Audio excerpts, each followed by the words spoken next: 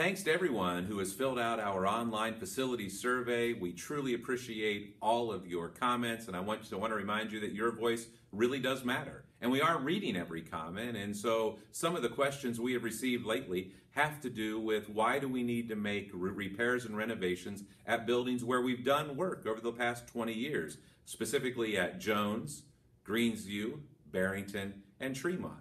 At Jones, we did extensive work about 20 years ago, and we did some major additions and really some very good work that has served us well for 20 years. But we did not touch every part of the building, and we did not replace all of the wiring and all of the plumbing. And so while that work has served us well, there is still going to be much more work to do at Jones in the future.